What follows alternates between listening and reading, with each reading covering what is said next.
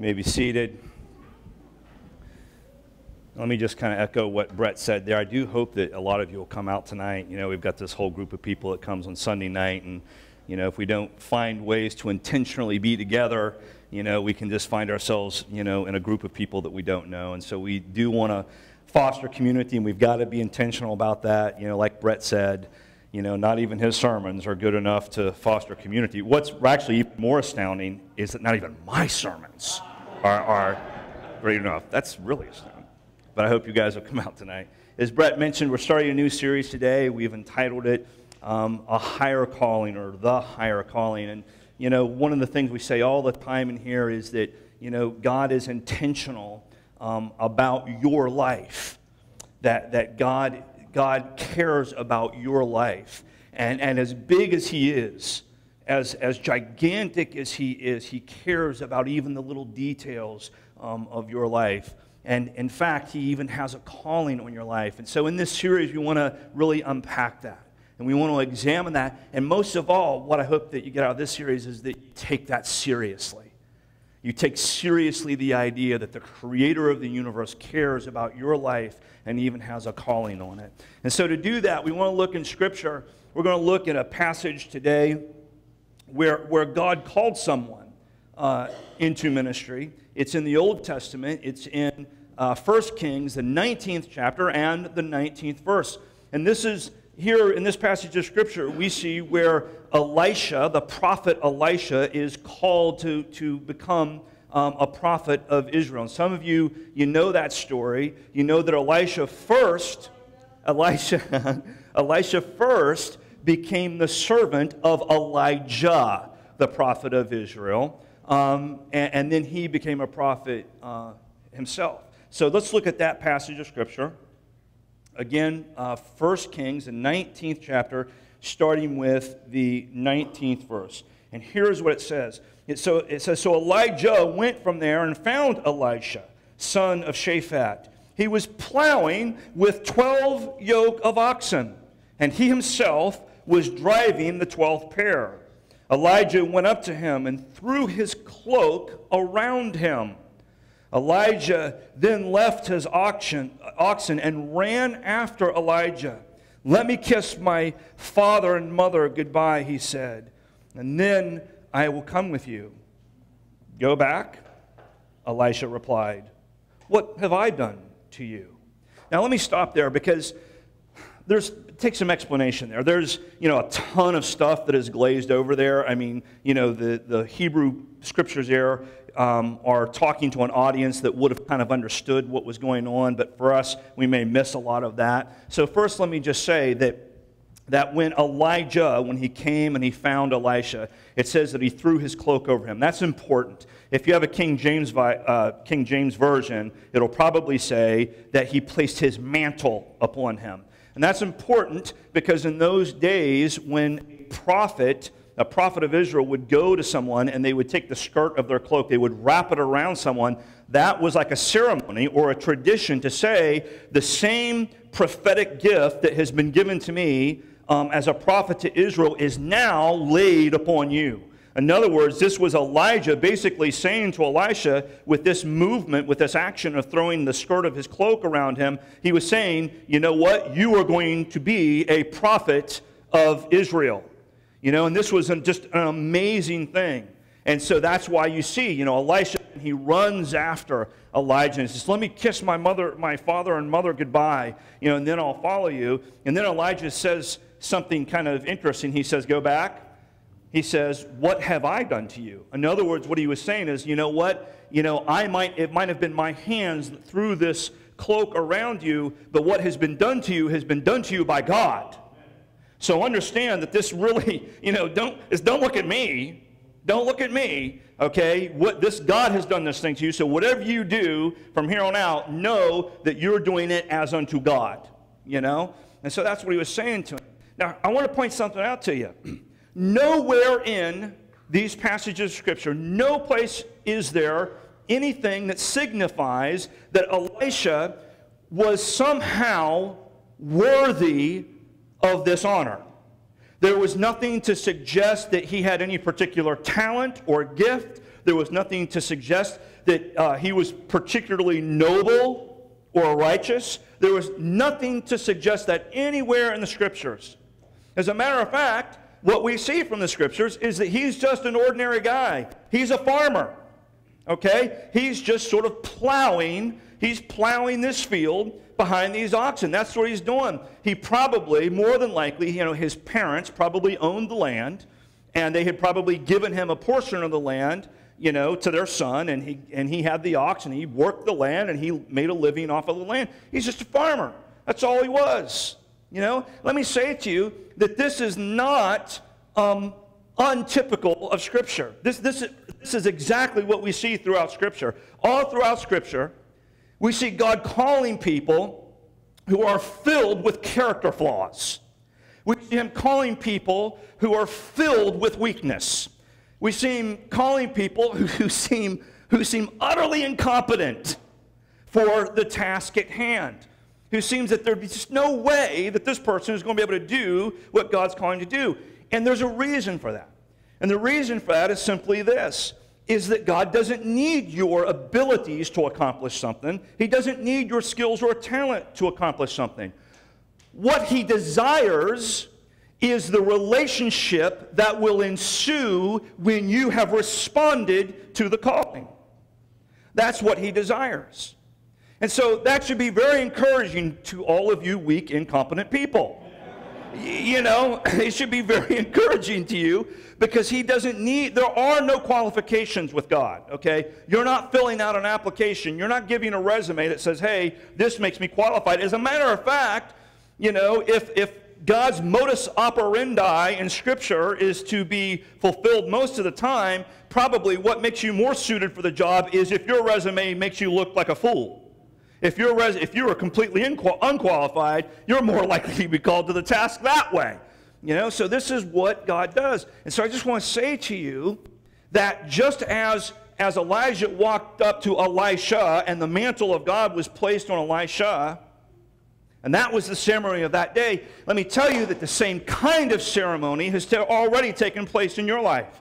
It took place the day that you accepted Christ as your Savior. That day, the mantle of God was placed on your shoulders. That day, God called you to something higher and better and greater. And it doesn't matter what station in life that you're in. It doesn't matter how incompetent you might feel to the task. It doesn't matter about your weaknesses or your character flaws. The fact is that God doesn't need any of those things. God desires the relationship that ensues from you responding to the call, and God has called you to greater things in your life. That mantle rests on your shoulders right now. The only thing that you need to have as a qualifier is exactly what we see in Elisha. What did Elisha do? When the mantle was placed over him, it says that he chased after, he ran after Elijah. The only thing that God really wants is that the desire in your heart is to respond to that calling, that you want that calling, that you want the higher thing that he's called you to. You want that more than the mediocrity that the world would offer instead. That's exactly where we see Elisha was. But what's it going to take to respond to that call? What's it going to take for you to respond to that call? It's not outward things. It's not abilities and skills. It's not that. It's something inside. It's the desire and the faith to believe. Listen, the faith to believe that the thing that God is calling you to is greater than the thing he's calling you from. You just have to believe that. Now, let me say that, we look here at Elisha, and you would think, it's probably not hard for Elisha to believe that. Here he is, day in and day out, plowing behind 12 yoke of oxen. If we understand that correctly, what that means is that a yoke, yokes the two oxen together, and 12 of them would mean 24 oxen, basically. So 12 pairs of two, all in front of him, pulling these plows, going through this field. And so get this now, this is Elisha's life, every day getting up, staring at the backside of oxen. That was his job every day. Pastor Brett wanted to entitle this sermon, Asses and Oxen. I told him that would be inappropriate. I said I couldn't say that from the stage. So here he is. And by the way, if you've ever seen an ox is a huge animal, okay? It's bigger than a horse. An ox typically will weigh around 1,600 to 2,000 pounds. A horse is usually around 1,200 pounds. But ox do the same thing that horses do with regard to using the bathroom. They'll just walk along and they lift their tail and out it comes, you know? And when there's 24 of them in front of you, if you've ever gone on a horseback ride, go horseback riding, often that horse will go to the bathroom 2 or 3 times while you're riding him, okay? So now multiply that by 24.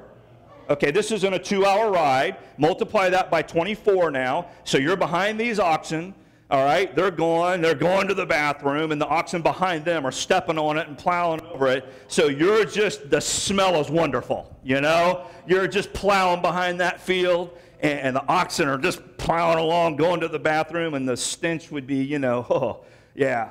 And there you are, and talk about monotony. Monotony?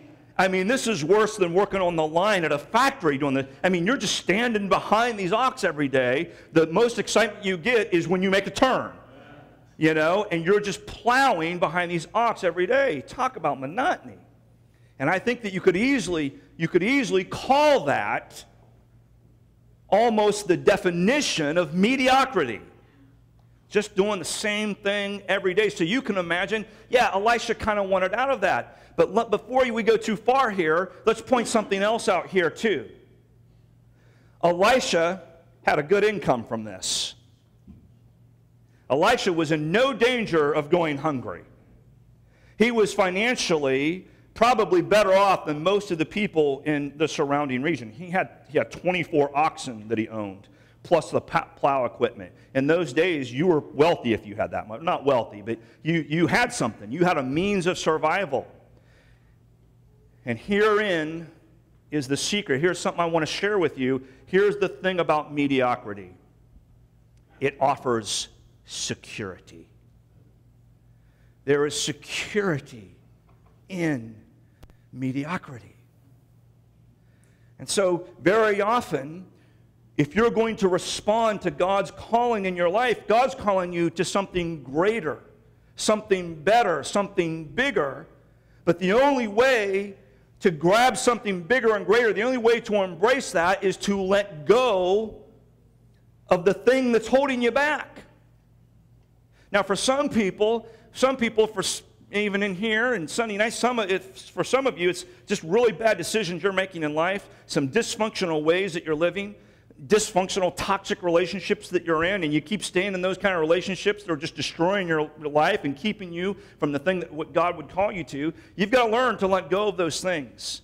You're going to have to let go of them. But for many people, it's not destructive decisions that they make. Please understand. I want you to see this. It's not destructive decisions. It's just mediocre decisions.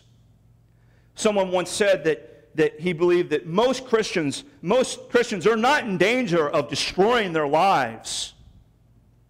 They're just in danger of wasting them. They're just in danger of wasting them.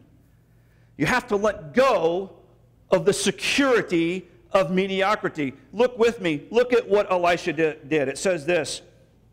It says in verse 21, so Elisha left him and went back.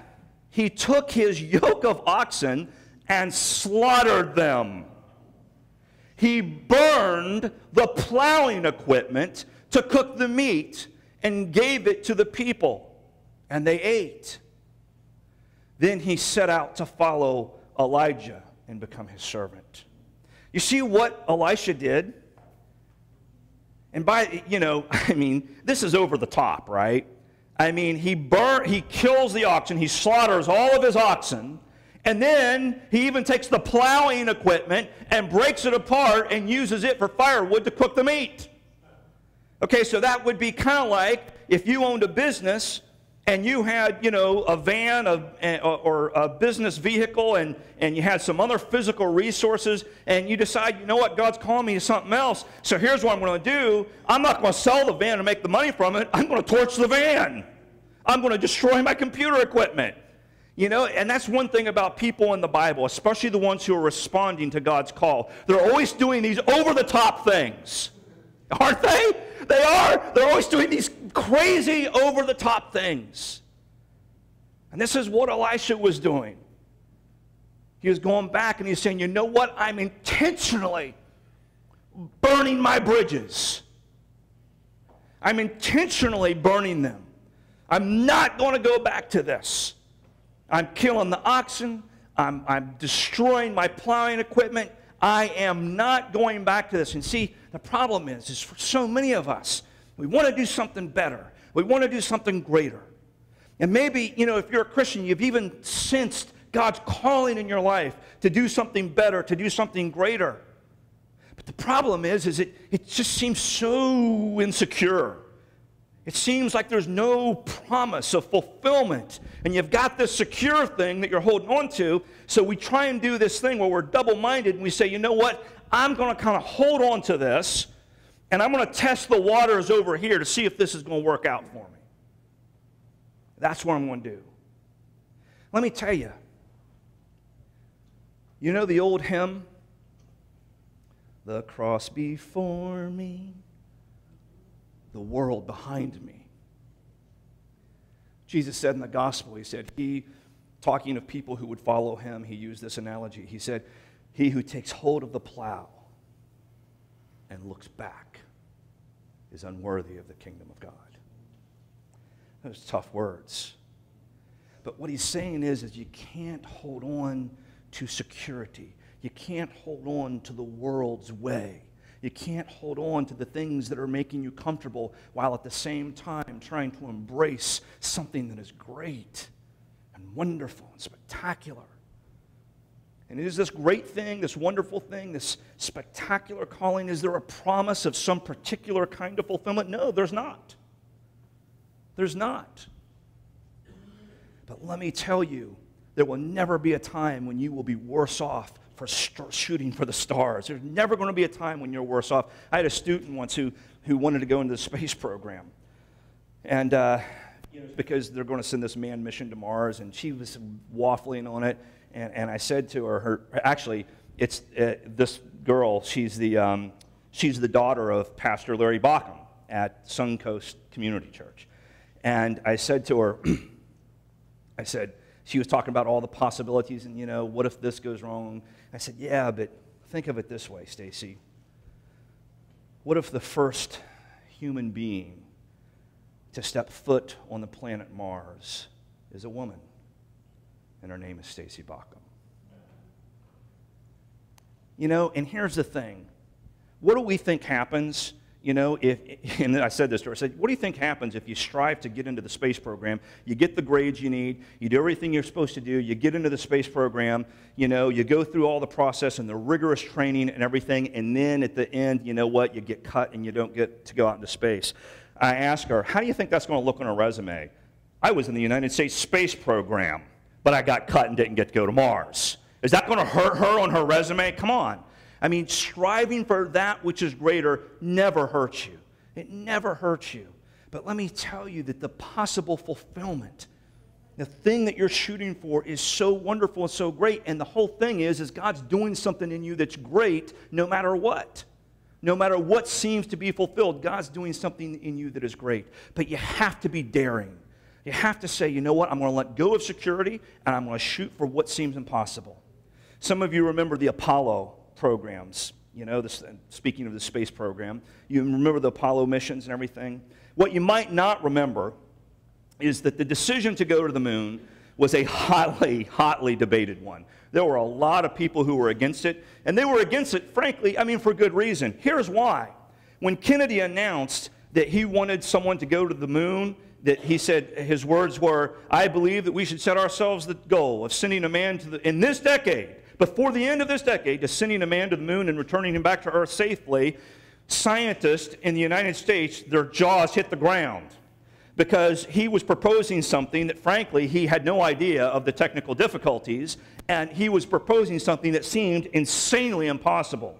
And today, when we think about our space program, we think of it as being routine. Let me tell you that our space program is nothing but routine. Nothing but routine. To give you an example of this, let me tell you what it's like. Imagine if you want to have some fun sometime, go over to somebody's house, and one of you stand in the backyard with a rock, and the other stand in the front yard with a tennis ball, and yell at the same time, and both of you throw the rock and the tennis ball over the house and try and get the rock and the tennis ball to hit each other over the top of the house. That's what we do every time we launch the shuttle and go to the space station. Every time. Okay, it is nothing but routine. It is very, very difficult. And back in the 60s, it seemed impossible. It seemed impossible. The re-entry angle was so sharp that it's less than the width of a piece of paper. You go in too steep, you burn up. You go in too shallow, you bounce off into space, and you can't get back. The tasks seem enormous. And so it was debated. At Rice University, John F. Kennedy gave a speech, and he said this. He said, "We choose to go to the moon. We choose to go to the moon in this decade, not because it is easy, but because it is hard. Because it is that goal which will serve to measure and marshal in us the best of our energies and skills. And we are unwilling to postpone it." In other words, what he was saying was, look, when you strive to do something great, is in the very striving that you're changed, that you're transformed. And let me say to you that when he announced that, the United States then put together the National Aeronautics Space Agency, NASA, and in that time, in the last, whatever it's been now, 50 some odd years, NASA has done things for this nation. Its worth is incalculable. There was a study done at Princeton about 5 years ago that pointed out and discovered that for every dollar, for every budgetary dollar that was put into the NASA, into the space program, for every dollar put into it, NASA pumped about $8 back into the United States economy because of the things it invented and the things that it discovered through its technology. That is one of the best decisions that this country has ever made. And what was it? It was a decision to do something that looked impossible. So let me say to you that you're going to have to want it. You're going to have to want that greater thing. You're going to have to strive for it. And some of us begin that journey. We start that journey, but we get this holding on to the world here, back here. Holding on to that which is secure. As long as you hold on to that which is secure, there will always be the temptation. As long as you don't burn the plow and slaughter the oxen, there's always going to be the temptation when things get too hard here to go back to the plow and go back to the oxen and to go back to the stink of your previous life. I used to work with horses. I used to work in stables. I've been riding most of my adult life, and I had this job once working in these stables. These were expensive horses, by the way.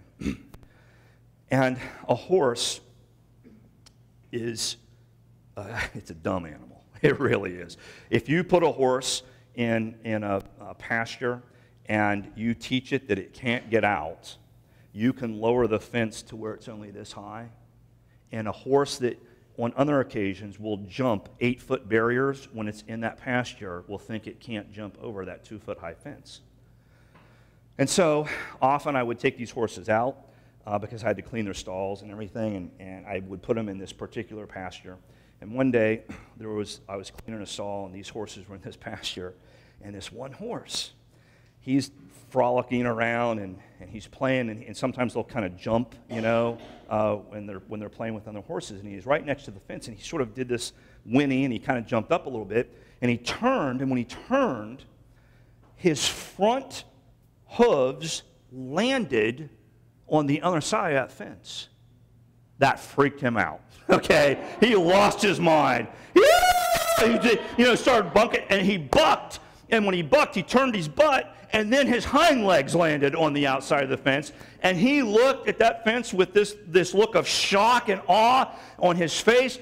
This horse reared up and whinnied and took off like a bolt of lightning across that farm. He was running all over that ranch, and all the other horses were freaking out. It was like it was a prison break, you know? All the horses had their heads out the stalls. Oh, he's out, look, he's out, you know? He's running, look, how did he get free? And he's running all over the place, you know?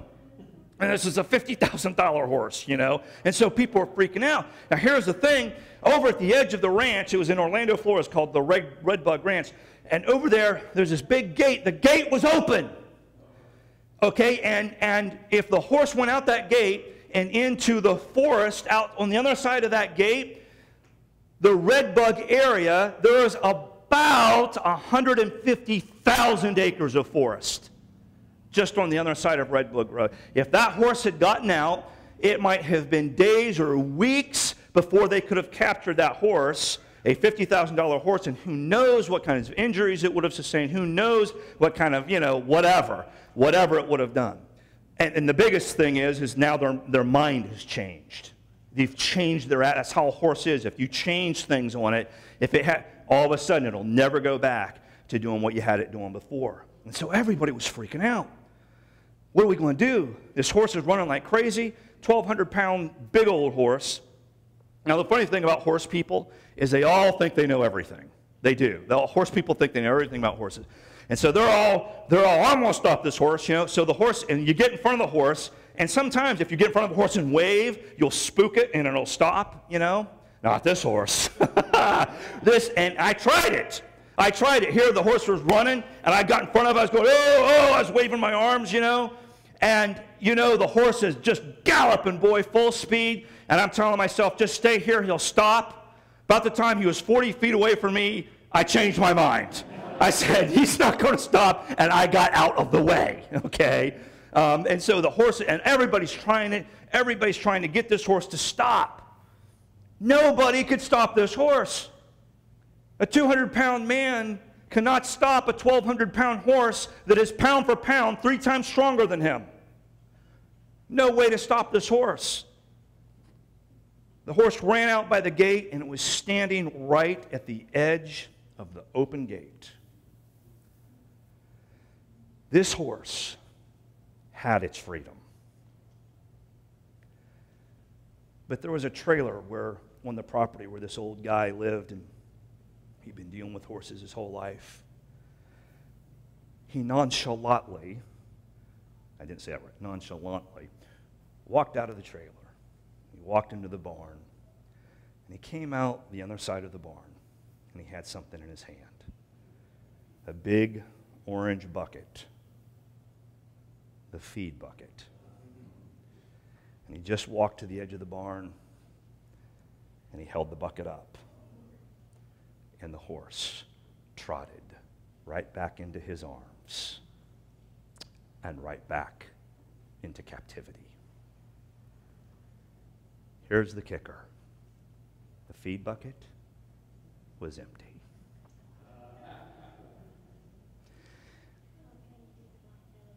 If you're operating with the power of God, you're like a stallion that the world can't stop. But if the old devil comes along and he holds up that feed bucket, the security of being taken care of, the security of your stall, many of us trot right back to an empty feed bucket. You just got to decide that you're going to live and respond to God's call. And in the process, do this insane thing where you let go of the security that all the conventional wisdom of your culture and your society and everyone around you says is security. All the characters of the Bible did these over-the-top things. You got to decide whether you're going to be an over-the-top Christian. Let me end with this last thing. If you make that decision, if you make the decision to let go of the security of the world behind you, to head for the adventure and the calling of the cross before you, if you make that decision, let me say to you that it might not be. In fact, there's a very good chance that it won't be a change. It won't be a change so much in what you're doing as it will be a change in how you do it, the passion with which you do it, the purpose with which you do it. And when you change what's on the inside, when you change your passions and your motivations and your purposes, let me tell you, you might be doing the same things, but you will be having an entirely different experience. You do understand, don't you, that the guy who decides to work late when his boss asks him, and he does it because he's motivated to do so because he wants to make his coworker look bad because he doesn't like his coworker, and the guy who says, I'll work late for my boss because he believes in the company and because he thinks it's doing good things for people, that those two people, they both decide to work late for the boss, but they have two entirely different experiences. You do understand that, don't you? And when you decide to start following after and responding to God's call, much of it will be deciding to live life on purpose and with intentionality that has a different motivation and a different purpose. And when you do that, you will begin to experience life completely differently. I heard a story once about this woman who was married to a man who, by all accounts, was just nothing but an old ogre.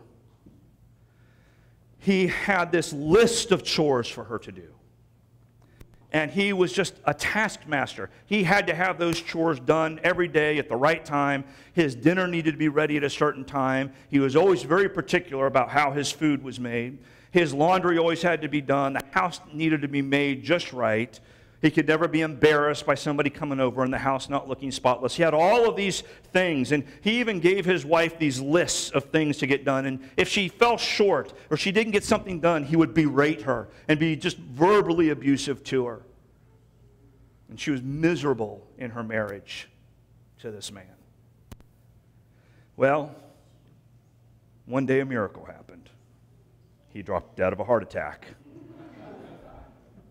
Those kind of guys usually do, actually. The studies have shown uptight people, they don't live long. But so he's dead. A couple years went by. She married another guy. He married another guy. This guy was diametrically 180 degrees different from the first guy. This guy just acted like to be in her presence was to be in the presence of paradise.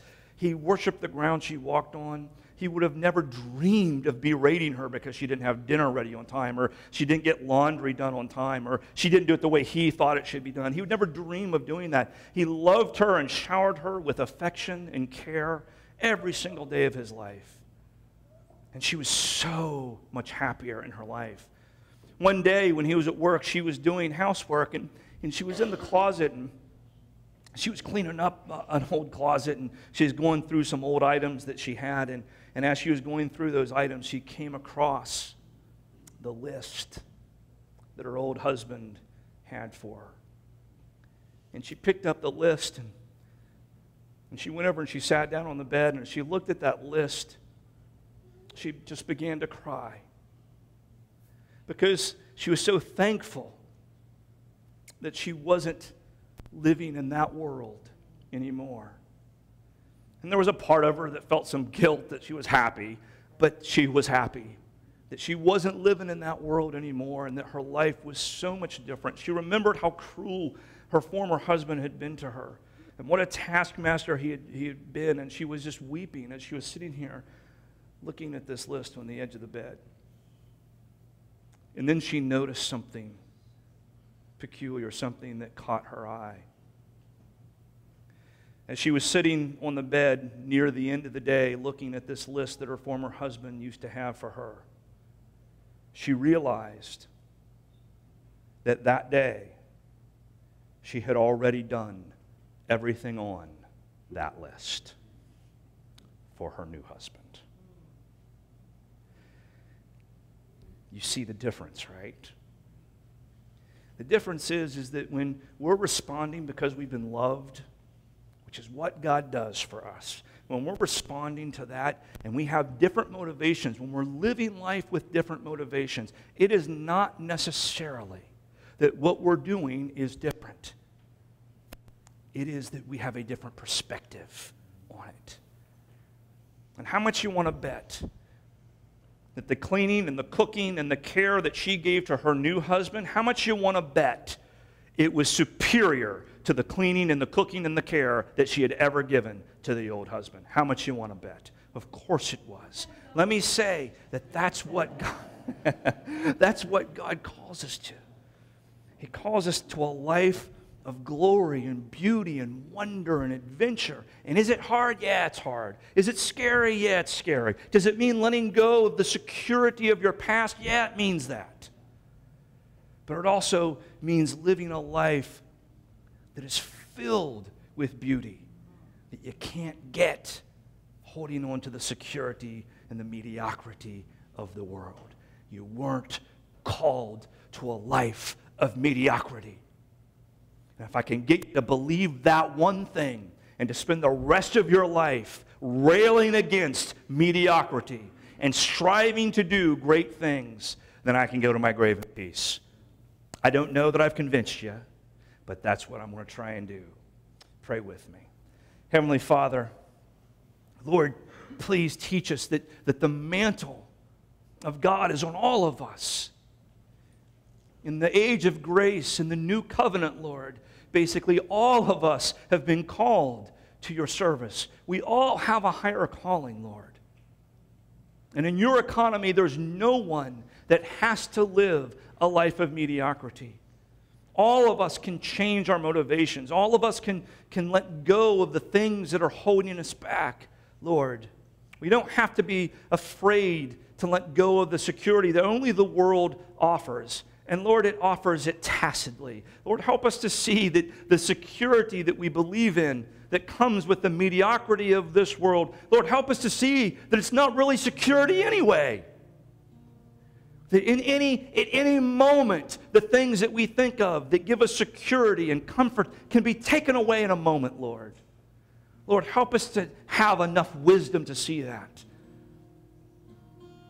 Lord, as long as that's true, as long as the treasures of this life can be corrupted with rust and thieves can steal it, Lord, as long as that is true, then why shouldn't we seek the things of heaven, which are scary and frightening, but Lord, in the end, offer more security than we could ever have from the things of the world. Lord, help us to see that when we strive to respond to the great call that you have on our lives, that we will experience life differently, no matter how the circumstances turn out. No matter how far we get in accomplishing this task or that task as we achieve or we try to achieve great things, no matter how far we get in those things, Lord, we will experience life differently. We will experience living it to the full, Lord, because we'll have chosen to leave mediocrity behind and to embrace greatness, Lord. Help us to believe, each one of us individually and as a church, that we're called to greatness. And let us strive for it, Lord, with all of our hearts and all of our minds and all of our strength. In your heavenly name we pray. Amen. Amen.